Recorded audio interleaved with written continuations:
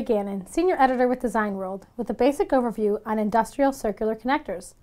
Over the years, circular connectors have grown to be some of the most commonly used in electronics machines and systems, as they are more compact and can provide a small envelope compared to their rectangular counterparts.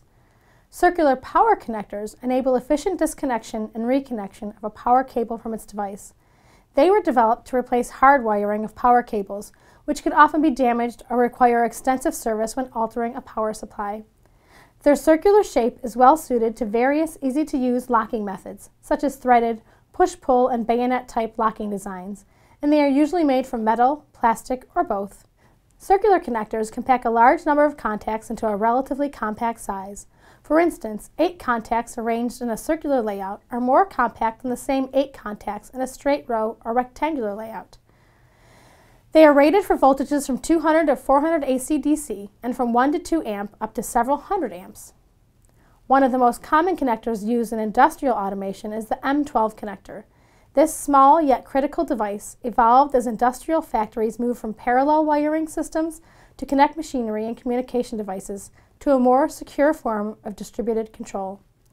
The screw lock and bayonet style of the M12 connector became an industry standard in many industrial settings, including machine tool, packaging, automation, and more. While designs vary from manufacturer to manufacturer, these connectors usually need to be rated for voltages of 250 volt and 2 amps or higher. Similarly, M8 connectors are used for smaller sensor actuator devices, such as cylinder switches, proximity switches, micro switches, and vacuum valves. These space-saving designs are usually available in male and female versions. Because most industrial environments are harsh, often causing signal and data interference, possible dirt and water contamination, extreme temperature variations, and vibrations, these circular connectors must be rugged and shielded against EMI and RFI.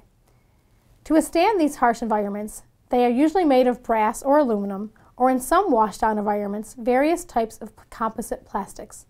They are often feature IP68 or greater sealing to allow them to be submerged in water or may be hermetically sealed. For more information, visit www.connectortips.com, and thanks for watching.